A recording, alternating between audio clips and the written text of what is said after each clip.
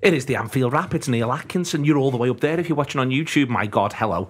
I'm going to look at these, though, mostly through the show. These, in this instance, are Phil Blundell, Ian Ryan and Adam Melia to work through basically what's happening in the world of Liverpool transfers and so on and so forth. Alexis McAllister is in, and now we treat him as though we've had him for many a year and barely discuss him again because we move on with the other targets. That's the way in which this works. On this show, we're going to have a clip from our Gutter Show.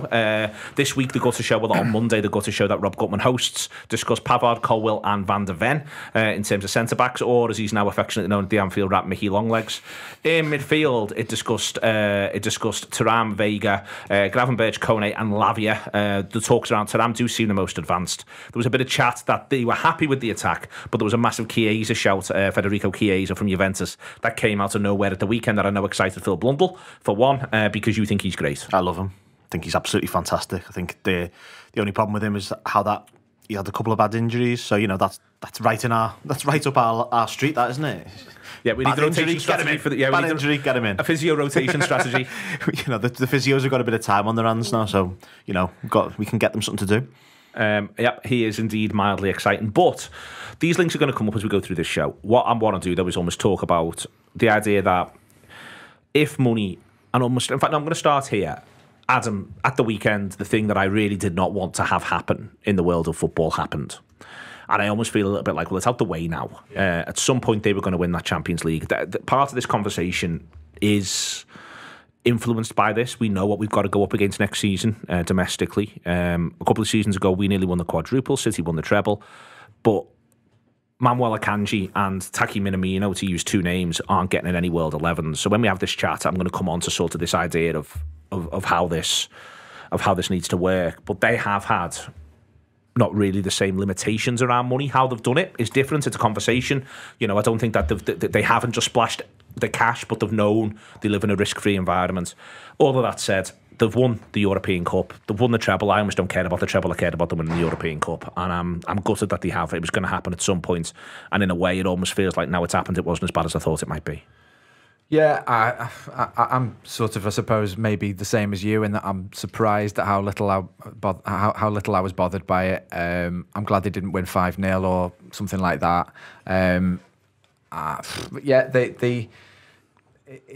It's frustrating really, because I think they've been able to save a lot of energy the last few weeks, and that's the only place that I can possibly cram Liverpool into. It's been a terrible season for Liverpool, really, in terms of what's happened to us, what's happened to the clubs we dislike and all that sort of thing. So the only way I can cram Liverpool into the story, the narrative even, is to say that I think that in the seasons where we specifically have made them go harder, they've struggled in other competitions, particularly the Champions League, because they've needed to use all their energy, mental and physical, for the league, and that wasn't really the case this year. I think they've been really good, to be fair, and I was thinking it on Saturday. I do think this is probably there was a time during the season when everyone was saying, God, well, they've dipped, haven't they? This is the season we should have, what a missed opportunity. And I didn't think that was true at the time. I still don't really think it's true now.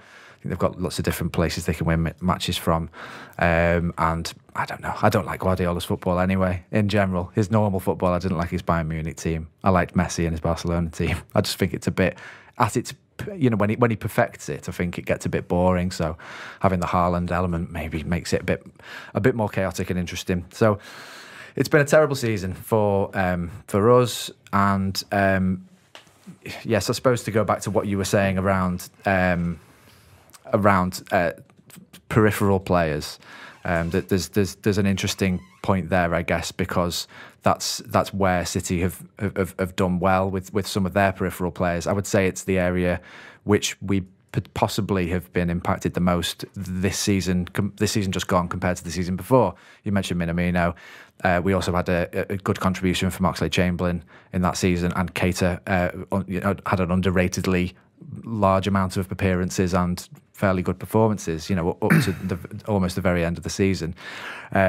This season, absolutely not. So it is that sort of thing, I think, that which gets forgotten sort of when it goes well and when it doesn't. So that's the last two seasons. One season it went well with our peripheral players, and one season it didn't. And I do think that sort of thing really can make a difference with your I guess not just in some of the games where you're struggling, you just need something, you're scratching around. But I guess sort of like, you know, when we talked, I've listened to a few of the reviews of the season that you've done. They've been really good. People have talked about emotions dipping quite quickly. We felt fragile. I think that's the sort of thing where you kind of need somebody. You need a senior player, a senior pro, someone who's done it but also feels fresh, not completely exhausted from the previous season, to have picked them up, and we just didn't have. We were scratching around for leadership or something, or I don't know what, from everywhere. And the lack of players on the periphery. Somebody like a Minamino, it's not his personality at all, but he would pop up and just score goals in the League Cup. I remember him scoring a brace somewhere in the League Cup in the early rounds of the season we won it. And I think at that point we weren't particularly up, but it just gets the club up. You've won a game, you maybe hadn't won the last one in the league, and you just won a game just because a lad who's good, he's got quality, comes on and scores 2 against Norwich or someone, and then that's it, and then you're up again until the next league game, and maybe that one starts well and you score. So it's that, you know, I think that it is vitally important to get those peripheral players, which is going to be interesting to see who they are next season. And how it works. This is my thing, Ian. If money and almost reality, in inverted commas, were no object, I want to talk about what we think he'd want from the squad, and then we can sort of impose that back on the players that are linked with. So I'm talking about the profile of the players, how many we think that there needs to be, how many per position, what are the age range that you'd want, what's the type, levels of physicality, and what do we think the approach is going to be. For me, I think it is a good point around the dynamic of a squad. You know, what do we think that is? Where do we think we've gone wrong? How do we think we need that to work for us next season? Yeah, I think in terms of numbers, it can sometimes be difficult to put an exact number on it. I mean, people used to always talk about you'd want 2 players for every position, but you know, there are footballers who are more flexible than others, for instance, and therefore they can cover a multitude of issues if you've got them. I think if you think about the midfield, for instance, people would often say, and I've heard this said on different shows, where you'd maybe say things like, well, Liverpool have got 8 already. Can they have a 9th? And if so, where are they going to get the minutes from? And my thing was, you might need the extra one because of the makeup of the squad. And that was always a challenge for us, that we had a lot of those players within that 8 or 9 where history and data would tell you they were going to miss a lot of football, because you knew Chamberlain in a normal season would miss games. You knew Keita probably would as well. You knew Thiago would. And that's where you come back to, you're probably going to need more than you think because of the makeup of those players. But if you add, and we just added McAllister, for instance, who looks like an extremely robust footballer, doesn't miss many. You could talk about Mohamed Salah in a similar vein in terms of the forward line. There are certain players, and you can't account for every scenario, but there are certain players who you know they're probably going to play somewhere between 35 and 38 league games for you. And I think Liverpool now need to have an eye on robustness. So yes, quality is really, really important, but it's nothing without availability. It just isn't. You need to have lads who, more often than not, are going to be available. And don't get me wrong, there is the odd thing that can happen where some divvy will come out of his goal and almost end someone's career, and that you can't account for. But broadly speaking, you want lads who you know pretty much, unless something really mad happens, are going to be there or thereabouts for you every single week. And I think that's where Liverpool have maybe let themselves down. I think that's where the planning comes into it, or lack of planning, where they've gone into these campaigns and these seasons with lads who you just know you can't rely on. And I think that's where my frustration's been at times. And I think that's something the manager now will have an eye on. I'm sure, you know, in terms of the medical department, it'll be across their radar as well. Liverpool simply have to have more robust footballers in that squad. Yeah, I would agree with that. I think a lot of the stuff that led to the decisions that led us to those points. I think last summer particularly, I think there was a bit of a gamble from the manager, and it was like, right, we'll go again. And they got pre-season wrong. I think they ultimately make a bad decision about what the state of the squad looked like. I think if you go back a year and say, what do you think Naby Keita and Oxlade-Chamberlain are doing next season, they'd have played far more football than. And Fabinho. And Fabinho as well. They'd have played more football, and Fabinho would have played football at a higher level. And I think when we talk about planning, I think you can only plan for so much because you don't know what's going to happen. And there's summer before, it's the same thing, and it works for all intents and purposes because we get ourselves into a position where it just worked, and you get a bit lucky with cup draws. Like last season, we probably don't get lucky with cup draws either, do we? For example, like we play Brighton in the 4th round. That's a hard tie. You play Manchester City in the 4th round of the League Cup. Again, it's not it might even been the 3rd round. We had a tricky Champions League group, but the knockouts. Absolutely. We've never had easier knockout rounds. Absolutely, and it's sort of a marriage of circumstance almost that leads you into this position. So I find the idea of planning for X quite difficult, because it's most of the stuff in football is there's so much blind luck involved almost that it makes it really hard to plan for, and you can only go, all you can do as a manager and a football club is sit there on the first day of the season and go, well, not necessarily the first day of the season, but the first day when the transfer window is closed, and go, right, are we ready? Are we happy with what we've got? And that's what the Liverpool, I suppose, they're planning on this summer. Like last summer, I think they probably were, which we can all sit here now and say, wrong, terrible decision. But I think they would probably still say they were happy with what they had. Like, you know, Klopp sitting down with you and going, well, no, I'm fine with these lads. I don't think that was sort of a diversionary tactic or anything. I think it was something he genuinely believed. But sometimes these things just don't work. And also sometimes you do these things and you end up with, you know, things coming out of it that you don't expect. Like, if we had signed a midfielder, we probably wouldn't know that Bajcetic was what he is now. So there's various things. It might not have been that we use Trent in the same way that we have done. So maybe some good will come out of this, what was effectively, with hindsight, probably poor planning. But we'll see what happens, I suppose. But I think on that, Phil, as well, I mean, there's also the thing of, so you can look at the players and say, well, what is the history record in terms of injuries like? And I think Liverpool had a lot that had the checkered history, which always made me concerned. But there's also how much have we ran them over the last 4 or 5 years, which I'm not sure that was factored into the thinking enough as much as it should have been or could have been, maybe, because you'd ask these lads to go again and go again and go again, and I think that's where you almost see 1 or 2 of them, certainly in the midfield area. You know, Fabinho gets mentioned, Henderson maybe as well, although, you know, age was catching up with them as well, where they just fall off a little bit of a cliff. For me, it's about risk and where your kind of pinch point is and where are you comfortable in terms of that risk. So if Liverpool went into a season, if the season was starting tomorrow and the centre-back options were what they are now, it's red flags all over the show for me. It would be red flags all over the show, because you know, and you can get lucky sometimes and you can also be unlucky, but if you were going into a season tomorrow and Liverpool had Van Dijk, Konate, Matip and Gomez as the 4, I know there's 1 or 2 others on the periphery, but if they were your 4, you'd be thinking, I'm not happy with that. I'm uncomfortable with that element of risk, because I know that 3 out of those 4 have got a really patchy record with injuries. And Van Dijk had the one against Everton, but you know, you can't legislate for some of that because it's just out of the blue. But in Gomez, Matip and Konate's case, you know they miss football matches. So my risk, or my comfortableness around that risk is very low in terms of I'm not happy with it, because you can almost see what's coming around the corner. So my question then becomes, and again, almost, very high, I should say, in terms of risk. No, but my question then becomes, and let's project this forward. Ultimately, then, so for instance, you're saying to the manager now, this is what you need to do. As far as I'm concerned, I'm Ian Ryan. This is what you need to do.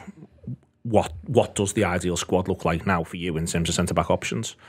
In the context of, and we haven't had the chat about it yet, but also in the context of what looks like a shift of approach from Liverpool, and we can work out whether or not we think it's going to continue. What does, you know, and don't even worry, you know, you can name any player in the world you want. You want to name a player, you name a player. My point here is more, what does the ideal look like for you think for Jurgen Klopp, and then as we now approach it, and then strip back and we'll work out where reality is.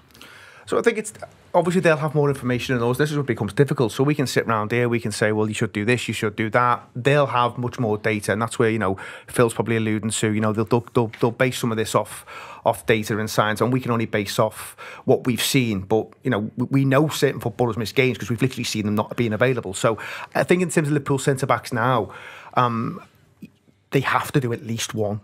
They have to. They just have to do at least one. And then maybe they're doing someone who can maybe play a little bit of centre-back and cover in other areas. But they have to do at least one. You could make a case for 2. And this is where the planning bit comes in, because you can only do so much in one summer. And that's where the frustration is, because you look across certain parts of the pitch and you think, I could make a case for them doing something there, you know. But you can only do so much now. And that's where they've left themselves a little bit in a position where you probably can't cover every eventuality. And we know that anyway, you can't always cover everything. But I think Liverpool probably won't do more than one.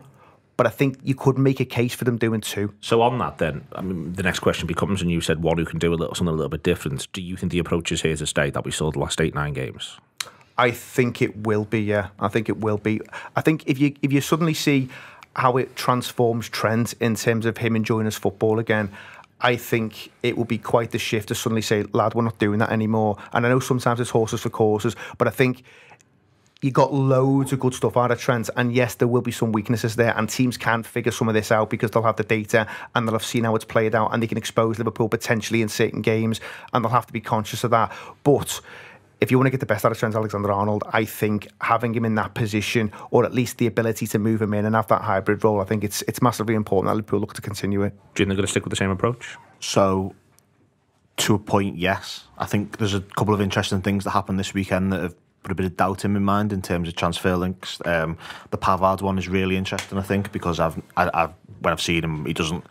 I think his best position for me would be the right side of a back three, but that's obviously not really what we play. He's a fullback who can play a bit of centre back, but he's sort of neither of the two things. There was also Calvin Ramsey linked with a move to Preston, which sort of made me think that there's going to be a lot of Pavard right back if this is a thing, and these are obviously only transfer rumours, and we've got to sort of piece them together and come up with opinions and positions on what we think.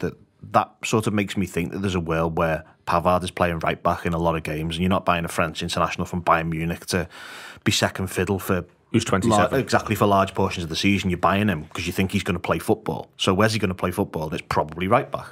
But haven't you just described, when you say a right back who could do a bit of centre half, or a centre half who could play on the right hand side of a three, isn't in practical terms a fair bit of that which Canate's been doing? Not to the same extent. I think he's been a centre back, a proper centre back who has used his mobility to fill in at right back. I don't think Pavard is centre back enough for it. I just don't think that's what he is. But what that sort of says to me is that maybe there's more of Trent as a proper midfielder, and that's why I thought it was interesting that the Ramsey thing as well, because it sort of makes it look like, well, we want a right back who can play right back, but you're probably not experienced enough or good enough, so they've got to get him out on loan to learn football. Whereas originally I possibly would have thought that he'd have just come in for like maybe a Europa League game here and there and League Cup games and 20 minutes left of a Premier League game. But if you're basically sending him out, you're saying that role in the squad almost doesn't exist to the same extent. So you might get Trent doing a bit of that, and then Trent in the midfield, and then obviously games when he just doesn't play anyway. So is there a Gomez line here, Phil? Yeah, I think there will be. I think you can use him as a right back as well. I think he's probably a bit better at right back than people think if you play an orthodox right back. And if you are playing an orthodox right back, you can put Trent in midfield in a way that I didn't think was going to happen. If you'd have asked me 2 weeks ago, I would have said that the shape that we finished the season with was what we were going to do. And now I'm just not quite as sure when I look at the transfer links and piece everything together. Do you think we're going to stick with the same approach? I think that I'm sitting on the fence a little bit, because I think that on the one hand, Klopp's been trying to move Trent for a good while. I think if you think about Leicester away season before last, the game we lose, I spent that whole game saying what's Trent doing up there? What's he doing in the channels there? He's in the way. First home game I think of last season, I think it was that one, Palace, sort of looking at my seat at him, Salah and Elliott getting in each other's way and thinking, what's Trent doing there? So I think there's definitely been an unsuccessful attempt to move him, and this then was a successful attempt. I sort of so on that hand, I think that it could be, and I think it will be at some point during the season. We will see it again. I think that last 9 games, 8 of the 9 were perfect fixtures to workshop things, and I kept saying the word workshop on these shows because I wanted us to be doing exactly what we did, work something out, look like we were playing, look like we were enjoying ourselves, and working out how we were going to bounce into next season. There's just a bit of doubt in my mind about the fact that it hasn't really had a stress test, and either just teams getting a bit of data on it and kind of working out how to stop Trent and then maybe stop Liverpool, or we're at Old Trafford and it's suddenly it's under extreme kind of emotional stress and it crumbles, and then the team struggle to kind of get back to their to believing in it as much, because they can suddenly see these huge holes, which there are, which everybody can see, but we haven't sort of worked. No one's sort of worked out how to exploit them yet. So, yeah, as I say, I'm sort of sitting on the fence. I do think we will see.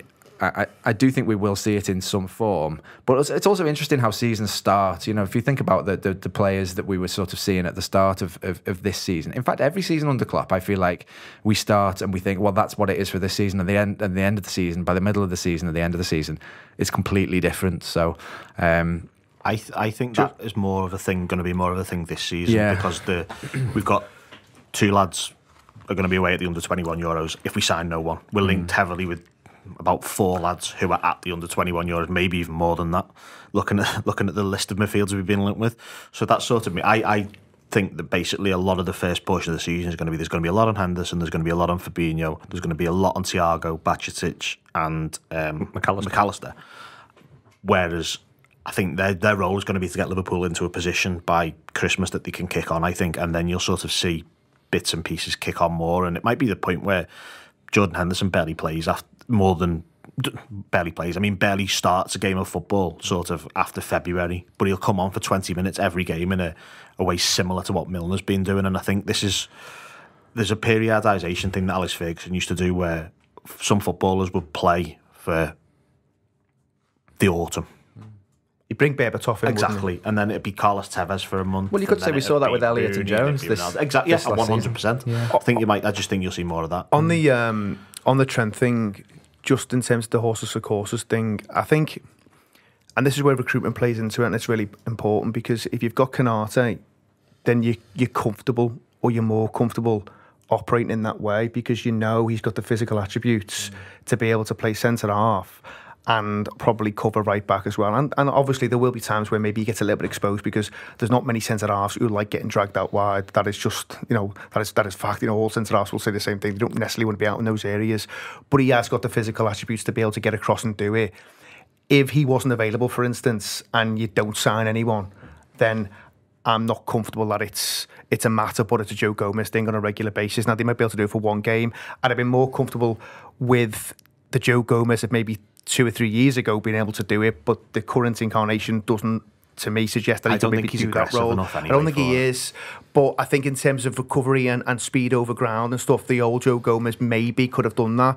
I'm not sure he could now, to be honest. Listen, he may get better, and he may kind of find his form again, but I've not seen loads of signs of that. So again, it's back to recruitment. If Liverpool go and sign someone who's comfortable in that area, maybe it's a Timber and stuff, but he isn't as physically imposing as a Konate, for instance. So then you've got maybe deficiencies elsewhere in terms of height and physicality. So this is where the recruitment thing plays into all of this. If you get some of that right, it then allows you to do a little bit more. But if Konate's missing for the first 6 games, or missing at the start of the season like he was last year, or certainly the first home game, doesn't play against Palace, does he? So that then he was missing at the start of the season quite markedly. Yeah, he was, wasn't he? Like you were saying before, you can predict he will miss games. Yeah, He's one and of those players. So then you are kind of you are then struggling to see how that then plays out if you haven't got a similar type to come in and cover Trent. That's sort of what I was saying about how the right back thing and what you do with Trent differences, because I don't think there's another centre. I don't think there's realistically, there probably isn't even a centre back we can sign who is able to do what Konate does in the same way, because he's so strong, he's so quick, he reads the game so well. He's just a very good one-on-one defender, and he's able to defend a lot of space. Like if you look at, I remember Conte teams coming to Anfield and they'd be really hard to break down. It's because the defenders are basically just defending a small amount of space. He's the complete opposite of that in terms of what he's doing. So if you take him out, you can't. I just don't think you can do the false right back thing in the same way, because you just haven't got a replacement, and I don't see how it happens. And that's why I found the Pavard link pretty interesting. So I think you could see Trent maybe moving into midfield, as you've suggested, but I don't think that will be an early part of the campaign. But he could also play right back. Yeah, because you've got to work on it and stuff. And listen, they'll be working on stuff over pre-season, but obviously that's then another thing to try and weave in, as well as the new players that you're bringing in as well. And it almost feels like, are they overcomplicating it a little bit, possibly? If you're doing fantasy football or whatever, Football Manager, you can. I feel you sort of think in your mind you could do horses for courses more than seems to happen in reality. So in my mind, I'm thinking I'm quite happy for Trent to play there against the bottom 10 or whatever. But I just think in reality, what tends to happen is that the season starts in a particular way and develops into its own thing, and then we will see hopefully a really good team by the end of the season, instead of it being 1 week Trent's there and 1 week he's not. I just feel like that never really happens. Maybe a Mourinho might try that, but I don't think that seems to be things evolve, don't they? Like, you think about it's more like that. Going back to Keita, for example, we signed Naby Keita in 2017. He doesn't play until the summer of 2018. Liverpool are a completely different team. When Naby Keita signs for Liverpool, Trent Alexander-Arnold has barely played a game, and Andy Robertson isn't really a thing, and we didn't know how good he was. So we signed a midfielder for a completely different thing, and it's sort of possible that things just almost accidentally evolve as well. And he got injured sitting on a plane. Well, exactly that. That's it, yeah. That's what I... Just on that, that's one of the things that I think happens to City this season. I don't think he starts the season thinking he's going to be playing 4 centre-backs or even 5 when he takes the pitch by the end of it. I don't think he thinks that that's the case. The Manchester City manager does evolve. I think the horse of a course, I think that was dead interesting, because one of the things that I keep sort of coming back to when I've been working through this stuff, Adam, is stuff like, as is now currently on my screen that you can see and other people can't, is Xherdan Shaqiri's appearances for Liverpool in 2018, where from nowhere he gets a mad run of games in November that stretches all the way through until mid-December. He then plays 2 of the games at Christmas, then comes back in again, plays against Brighton again, then he plays against Leicester, and then he doesn't start another game from the 30th of January, having had a number of appearances and starts from around the 22nd of September, and this really odd, that's a horses for courses thing. That's this football that's going to help us get into this position. But then he, as I say, he doesn't start another league game. We obviously all know he starts at home against Barcelona, but he doesn't start another league game there for an extended period of time. I would say that's more of an example of periodisation. I think it is an example of periodisation as well. Than playing all of the bottom 10 throughout the season. Exactly. No, I completely agree with that. They got him into a certain nick and wants to run him whilst they had him there.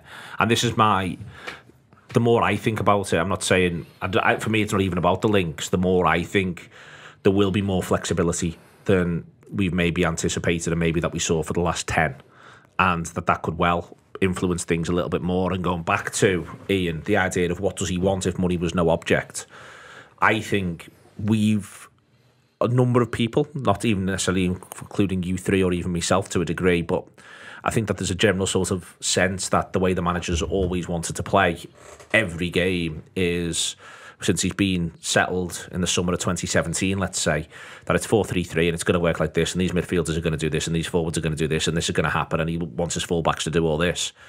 And I think if you asked him, I think he'd want the options. Like, I think if you said money's no object, what does your squad look like? Reality is no object, money's no object.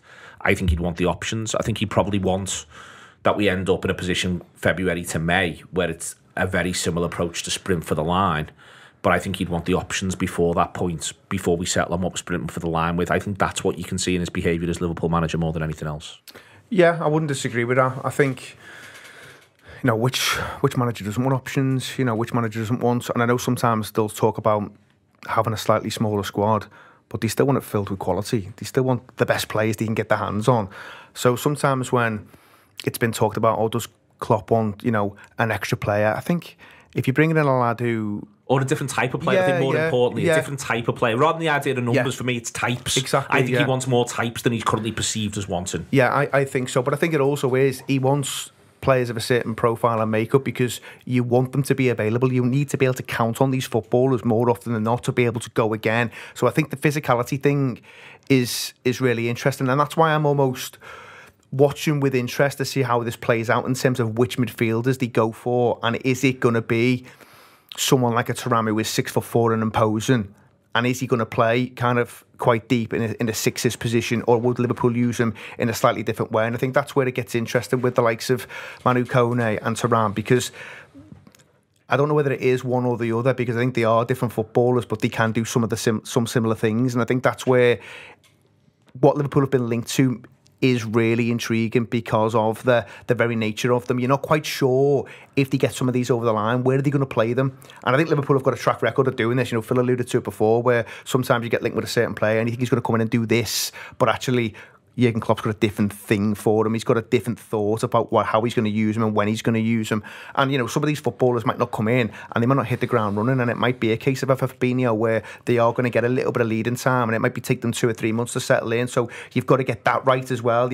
Have you got enough coverage already there to get you through those August, September, October months? You know, can you go with Henderson more than you think? I'm not too sure. I'd be a little bit concerned if I'm seeing Jordan Henderson in lots of starting lineups at the beginning of the campaign, because I do think his powers are waning. So I think Liverpool have got to be thinking about that. You know, where's Harvey Elliott and all of this? I think that's... I'm not sure we've answered that question. You know, where does Harvey Elliott play? And does he... Has he still got a role to play? I think he's a really talented footballer, but I'm still not quite sure where he fits. There's a Carvalho question as well. He looks like he's almost certainly going to leave the club. You know, where is McAllister going to play? Is he going to be more left-hand side, or is he going to be more right-hand side? Some of these questions we just don't know, but I absolutely agree, Neil. I think the manager will want different options. He will want footballers who can do different things, and those footballers who, you know, you've described McAllister as a Swiss Army knife. They're worth the weight in gold. If you can put players in different areas and different positions, and he can do different things for you to a very, very high level, then absolutely you want that as part of your squad. I think he's always been more open to flexibility than is ever really thought of. I think, like, there's a thing about him where he comes in and it's basically like, right, we're going 4-3-3 and it's going to be this. But if you think about it, in what is second summer, he signs Keita and Chamberlain effectively, and no, I've got it, messed the summer there. Yeah, sorry, he signs them both, but only Chamberlain comes in, doesn't he? Yeah, sorry. But, like, they are very different as footballers to what he was doing, and he wants Keita in that summer as well. Like, yeah, and like I've got a long-standing theory that he basically spent 4 years trying to replace Gini Wijnaldum, and for various reasons it just didn't work. And one of the reasons was that he was very good, but one of the things, you know, Chamberlain is basically the more of a mainstay of the centre mid in the run to Kiev, for example, and it's a different style. It's a bit more explosive, a bit different. Then Keita comes in, he's a bit more technical as a footballer. Then eventually there's Thiago, who's, you know, levels above everybody, if we're being perfectly honest, at what he's capable of. But it was not the same, even though Liverpool are basically playing the same way from 17 to 20, realistically. His idea of what he wanted, I just don't think it came to fruition. It sort of goes back to talking about planning and how things happen at the start. If you'd have said in 2017 to Klopp, how do you envisage this team looking like in 2020? I don't think it would have looked like it did. You know, it was one of the best teams on the planet for a long period, but I don't think it was what he intended it to be. But he made the best of what he had and got the best out of it, because he sort of saw things in players and went, right, well, we can use that, we can use that, we can use that. But I think he'd rather have more things to use, as in he got one approach. I think he wants three. So that's probably what he's doing in these transfer links. I think you're seeing a number of different things, which is a sort of what he's always wanted but never managed to get into play, I don't think. So on the one approach, not wanting more than one approach, I think there's certain bits of commonality between not just Klopp's successful side, but also successful sides, but also, for instance, where Guardiola is now, and trying to imagine, you know, the sort of changes. So I think it's really interesting to me that, from the outside looking in, Phil, I feel like, so there's a bit of, I noticed there was some grumbling online yesterday around the way in which Guardiola uses Grealish. And the reason why is because he sort of took a lot of the fun of Grealish out of Grealish. Grealish gets it, looks after it, everyone comes up the pitch, holds it, moves it on. That to me is really similar to how Liverpool started to use Curtis Jones. You can make a bit of an argument, it's actually how we used to use Mane at times in games as well. That Mane, whilst in our heads, he was always about to streak through and score or something like that. A lot of the time Liverpool would work the ball into a position, Sadio would look after it for you for a minute, move it a little bit, and maybe just pop it back to Wijnaldum, and then go from there. That idea of, on that, the commonality in my head there is because they're all left-hand side, but the idea of, you get there, you drop anchor, the team moves up the pitch, so there's like this anchor attacker. I think you've got to see, with these halfway defenders, some teams are playing 1, 2, or changing it as game state sort of goes. That's something that I think we've done more of in the past, and really had 2 halfway defenders, if you know what I mean, in Robertson and Trent in the past. There's the idea of someone playing as a playmaker. There's the idea of someone who does odds and sods all game for you. I think City have Bernardo Silva, who's brilliant at it all the way through. I think Brighton with McAllister have had that this season. You got to see that. We've just bought McAllister. But even there, I think we've had a little bit of that in the past as well with players, even though it's not quite looked the same way. My point is, as ever, football looks different, but there's often loads and loads of commonality. My thing here, though, is that, again, if we're imagining that, I think we can get locked into maybe trying to think about positions a little bit. I think he'll have definite roles in mind. I think he'll want, this is how we get up the pitch. He needs to. This is how we stay there. what Ian's and then Phil said sort of makes me a bit nervous, really, because I think everybody's kind of naturally optimistic in the summer for a while anyway, until it all sort of goes wrong. And I feel like because it went so badly wrong last summer, as Ian was saying, which was kind of the culmination of a few poor windows, really, and as I said, we had a bad season, but it followed the worst transfer window under Klopp, and everybody can kind of see that and could see it at the time. Actually, I think we sort of it's almost as if we're sort of playing the transfer game a bit. At the club are playing it. It feels like one of them where there's a lot of. It feels a little bit scattergun, and as you just said, Neil, which made me kind of interject. I just think we can't be. There's a fire. The mood music and behind the scenes at the club's been poor for a year. We've got. I think I said it on the gutter when I was on with Rob last week. Getting a fella in, whether he turns out to be brilliant or not, and I like the cut of his jib. Just before the window opens is the latest in a quite long line of backroom appointments and departures that just, as a piece, look poor. They don't look like a really, really well-run club. So I think following on from a poor season, I think we sort of never think about the possibility that it might go badly again. So we really need to, it really does need to be addressed. And I think we can't just sort of throw enough midfielders at the wall and see kind of how we do, because I think we do probably need to start well. Obviously, I think starting well is the only way you can win this league. So that will be the plan, I'm sure, because you need to, the thing that puts us under so much stress at the start of the season, I think, is that knowledge, but it's still true. The only way you kind of get past this City team is by killing their spirit, really. So I think that there is a certain amount where Phil's right. There will be kind of a bit more flexibility, and I think Neil's right. We will have players that do more than just one thing. We don't just have specialists. But I don't know. I'm just sort of being the prophet of doom. No, it's fine. Listen, we'll do a clip from the gutter. We're going to come back. Here's Rob and the firm talking about Pavard. With Pavard, it's like he's less likely to get into the final third. He is going to be holding that station. So it makes it more difficult if you're asking Trent to be in midfield, but you're still going to need him to get up and overlap on Salah, because we're still going to need some way to stop people doubling up on Salah. The right side of our team is fascinating to me. I mean, this is a whole fascinating window for a lot of reasons, but what we do or what our plans are, there are so many different options. Like, you can look at us and say we're going to buy a right back, and then we're going to still do 4-3-3, and we're going to have a more defensive right-sided midfielder who's going to cover around with Trent stuff. And you can see a world where that works, but then you can see, Trent's definitely going to be a midfielder, and we're putting him straight into the midfield stocks, and we're looking at new defenders. That's also a possibility. But then there's also the fact that Trent starts as a defender and moves into midfield. And all three of those kind of require different characteristics. So who we buy, the range of depth of quality and characteristics of these players might be quite wide, but we don't know which one we're going to go for yet. And until we kind of nail our flag to a mast, we won't really know. It is the Anfield Wrap. You can support the Anfield Wrap in a myriad of ways. Download the app, use the tokens if you want to have a little dip into things. Subscribe through the app if you want to choose to do all of that. That is on there as the app. Also on, you can do it through the website as well. And if you're on YouTube, you can subscribe through the YouTube little bit at the bottom. Please consider doing so. It helps us pull all this off on a regular basis, as you'd expect. Where this then turns into, for me, Ian, is him working out precisely, and maybe not even precisely, because as Phil says, I think that there will be, I think he wants to feel as though there's room to grow and change. And I also feel that now, with the 5 subs, with the analysts, with the nature of the other managers in the league, I actually think he needs the variation. I think we need the variation, and I think we need to allow the room for the variation, also the players for it. That's why, for me, I'm not asking them to be, I'm not asking them to be multifunctional in terms of function. I'm almost asking them to be able to fulfil a couple of different roles over the course of 90 minutes. I think that's something that he'll be looking at.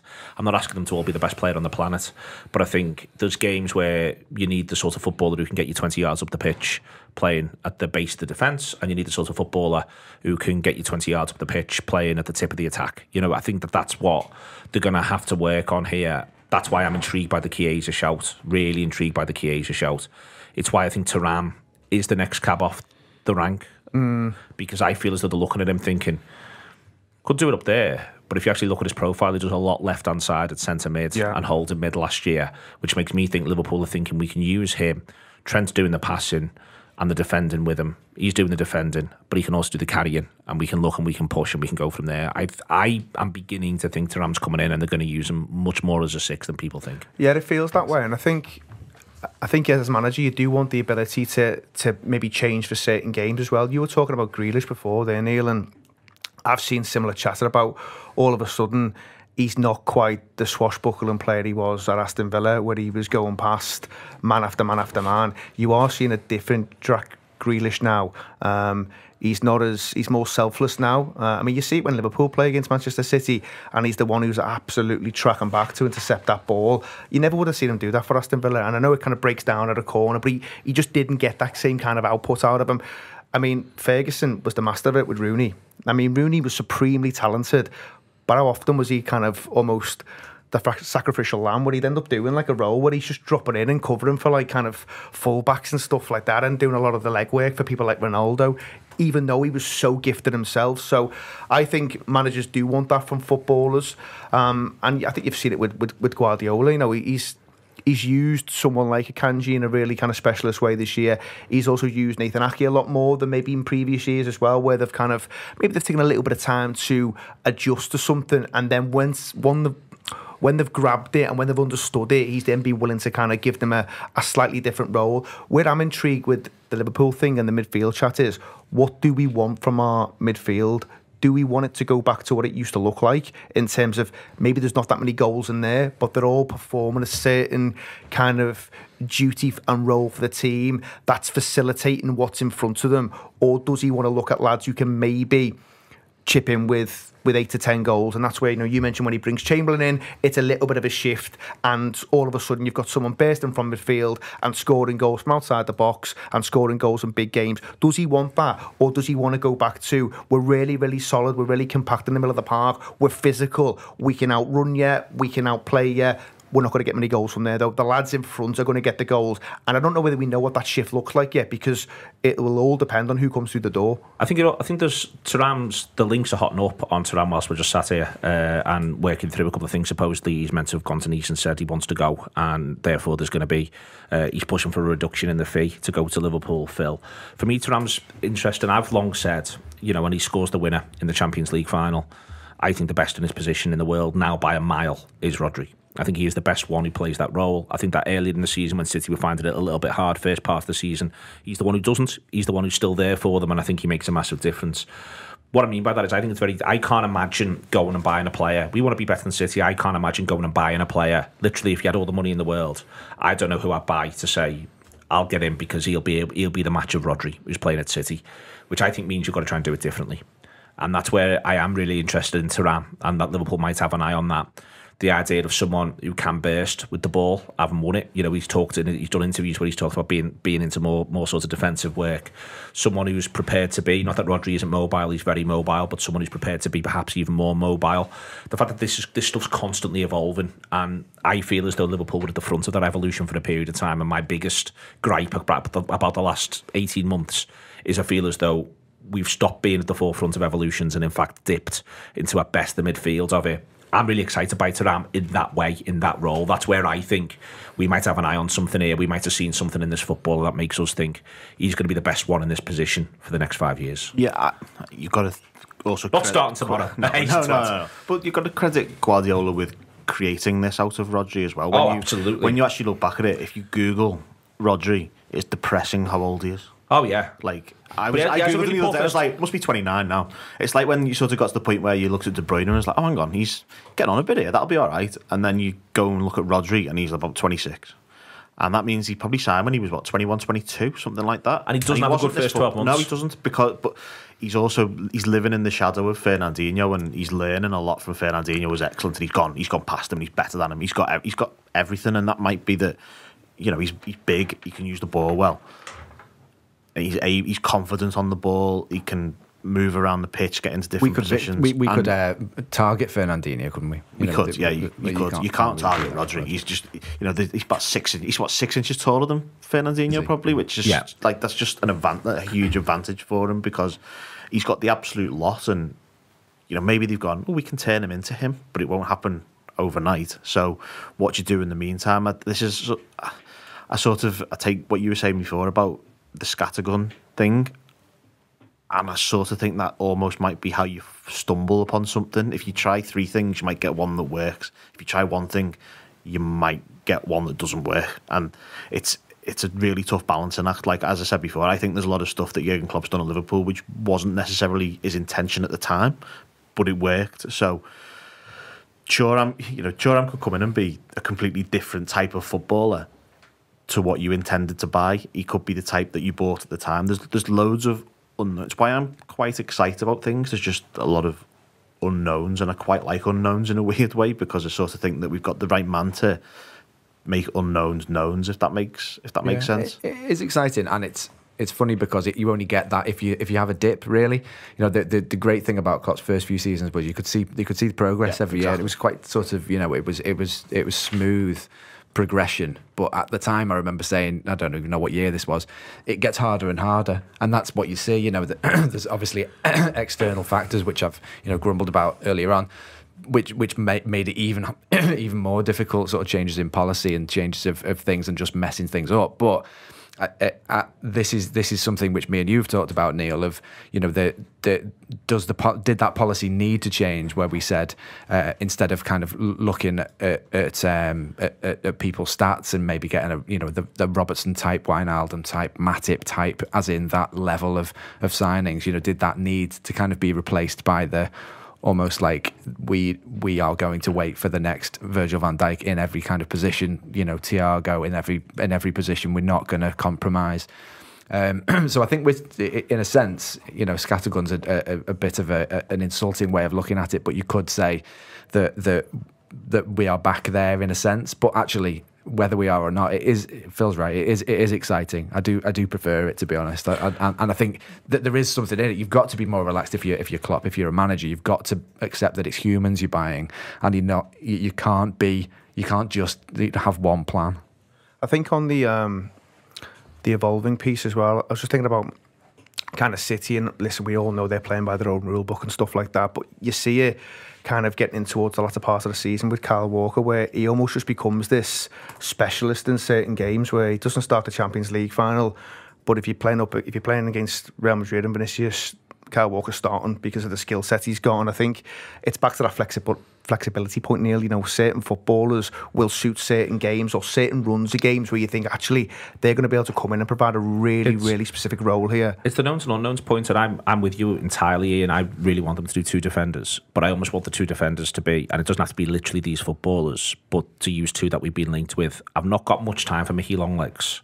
And the reason why is he feels like a little bit of a halfway house. Are you selling Matip, by the way? Yes. Right. My view is, for instance, if they do Pavard and Colwill, you end up in a situation where you go and, well, Colwill is a project and we can work on him for a period of time. Pavard, we know what he's about. Now, we can argue about what we think he's about, but it's unacceptable if Pavard signs for Liverpool, if Liverpool don't have a really strong sense of the football they're buying, because there's an untold number of videos and background work that they can do in there. Colwell's a little bit different. It's a bit more of a point, and it might well be that Colwill is more expensive in a way. But I think, and again, to go back to types and what you want from a squad, I actually think, and it's been a long-winded way to sort of end up somewhere like this, but I actually think you almost want a bit of a mix of knowns and unknowns. You almost want a bit of, like, I refuse to believe Guardiola was absolutely on top of it, precisely what he was getting out of Akanji, other than he's got the video and we're going to go from there. I think you almost want a bit of, there's some of these footballers are on a pathway to discovery that we're all part of with them, and that's not necessarily even an age thing. That can be they haven't done that much at a certain level. And then there's other footballers where, no, we absolutely can have a reasonable expectation Pavard has got this many games playing for the best team in Germany. We know what he does when he plays for one of the best teams in the league. Just sort of see what I mean. I think you need both. Yeah. Forget even the other way we talk about what you need. I think you want both, and I think this is a great summer for Liverpool to do that. Yeah, and I think on that point around, sometimes, of course, these managers we're talking about, they are absolute geniuses, but there's no doubt they will stumble across things sometimes, and it just feels like maybe it's a little bit of genius, but also you've had a bit of a touch as well in terms of luck. Pep would just force them to do what he wants them to do. With a big whip. Well, he doesn't know exactly what Akanji's bringing because he's going to plug him in and force him to do that thing. I think the extent to which Guardiola stumbles on loads of this season, and right, I think John's talked about it. It's on an In Their Shoes show next week. I think Guardiola's underratedness as a manager is a lot of the stuff that normal managers like Klopp or Ferguson, who are brilliant managers, get praised to the skies for. In the same way that I think, for instance, Klopp and Ferguson are underrated as tacticians and all this sort of stuff. I think that Guardiola's underrated in terms of riding out momentum, working out what works as he goes, letting the players, creating a culture, all that sort of stuff. They're all great managers, and they're all great at all the things. That means you've got to be a great manager. And I think that because Guardiola's the mad professor of football and all this bollocks, everyone underestimates his ability to go. Probably come back into a training session and go, hang on, that worked. In a way that, look at a video and go, that worked. In a way that it may well be.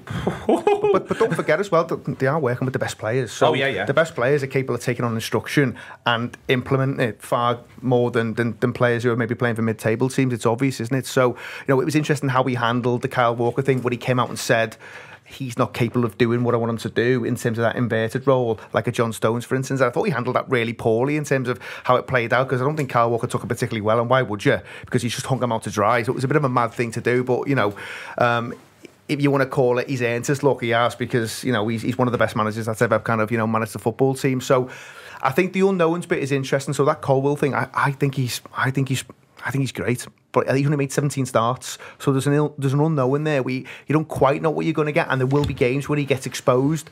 And you've seen Brighton drop him in and take him out. Obviously, he belongs to Chelsea. If he's having a tough one, you do him on 45. And if you want to talk about the manager and how he's maybe used those 5 subs, that's something that we've probably got to get better at, because he has banged the drum for it, and he's not the only one. But if you want to have 5 subs, then I think there's been times where maybe we could have used them slightly better and slightly more often. But I'm not a huge fan of the 5 subs thing, if I'm totally honest. But when it came in, I thought you'd see a lot more of Liverpool using it in a certain way, which hasn't really transpired. You come 5th, it goes a bit wrong, and no one in that dressing room, none of them, even the fellow who scores 30 goals, or even the best goalkeeper in the world, can say, ultimately, things don't have to change. And for me, that's why the knowns unknowns part, and this idea of building a squad, and this idea of the restart, to me, Phil, that's why I think it is genuinely exciting. Not least because the footballers who remain for the first day of pre-season or on the 31st of August, they've all got to be on board, because they've got no argument. If they had some argument, Liverpool would have won more games of football. Yeah, absolutely. It feels like the start of almost the start of the second iteration of Klopp, really. We've had the first one, we've cleared out basically, I'd say, everything that you could relate to say that didn't work, really. I don't think there's anyone... Is there anyone left that you would say hasn't worked at any point in any way under Klopp? I don't think there is there? You only really think of Keita, Chamberlain anyway, really, I suppose. You can have a bit of a chat about the 2 young attacking midfielders who I think have both played well. Elliott especially has played really well in some games, but worked... He's 20 though. In terms of you brought them in with intentions, and they've categorically proven that they were not going to achieve the intentions that you brought, if that makes sense. Whereas now it feels like he's got everyone that he wants that have learnt what he's put with him. Nunes is the only one I'd query, maybe. Maybe, but it's a year. It's a year. So it is a year. And he had a similar first season at Benfica. You can sort of make. You can not sort selling of make. him. No, you can sort of make. Not like Jake on that transfer committee that we did when there was nearly a riot. But anyway, and a race. Yeah, that was good too. Yeah, I just feel like there's a working towards something position that we're in now. Okay, working towards something. More of that on the Anfield Wrap across the next weeks and months as we go through this transfer window. I reckon we're going to do Thuram this week. See you later.